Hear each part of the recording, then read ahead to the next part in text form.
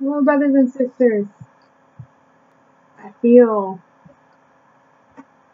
God right now. I feel the fire of God right now. Praise the Lord.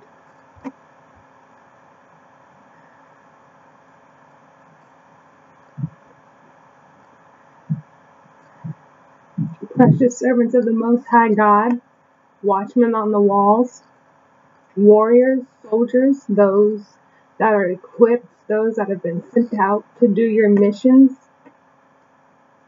those of you that have received your instructions, who knows the voice of the shepherd, those of you that uplift, those of you that are intercessors, yes, those of you that constantly send up your prayers to the Father of creation for the salvation of souls. This is to encourage you. This is to give you a bit of a push, okay? Because I see what the enemy is trying to do, and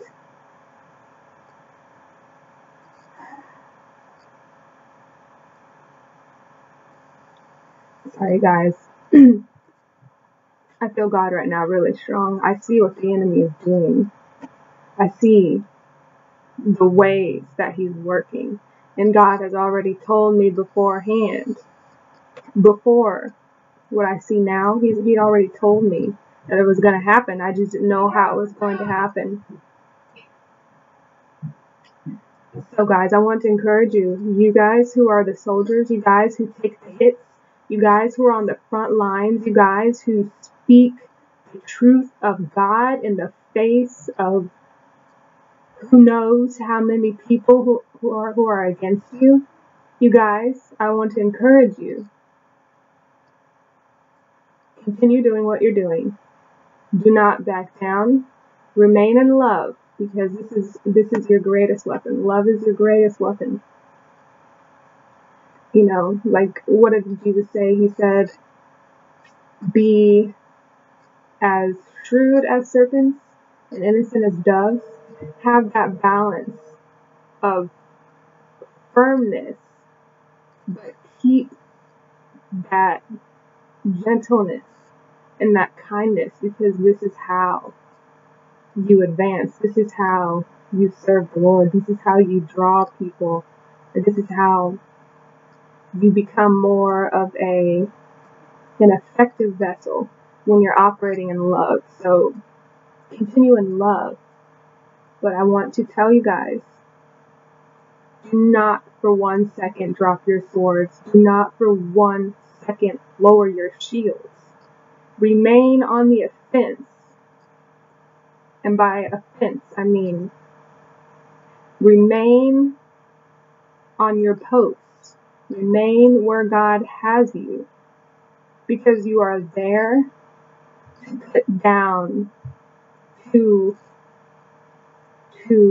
remove the powers of darkness according to where God has you. So do not drop your swords for a moment. Do not let the enemy remove you. Don't let him do that. Don't let him scare you away. Don't let him do that. Because all the enemy has, for the most part, all that he has is words. That's all that he has. And any power that he has is given to him from, guess who? Our Heavenly Father. And we know that the battle is already won. You guys, if this applies to you, be strengthened. Be strengthened and do not be moved. Do not waver. You know, like if you get hit by one of those fiery arrows, that's talked about in Ephesians, I believe it's Ephesians, where it talks about the armor of God. If you get hit with one of those fiery arrows, bounce back. Get right back onto your spot, because God has you there for a reason. And know, bride, praise the Lord, before it even came out of my mouth, the Lord just showed me 444, which means departure. And know that you are not going to be on your post for much longer, because just like how Enoch walked with God and then he was not, Right now, you're on your post and you're fighting. You're on the front lines for now in this form. And then you will be not. You will be no more. And then God is going to take over from there. So I just want to encourage you, do not drop your swords. Do not drop your shields. Remain where you are. God bless you. Bye.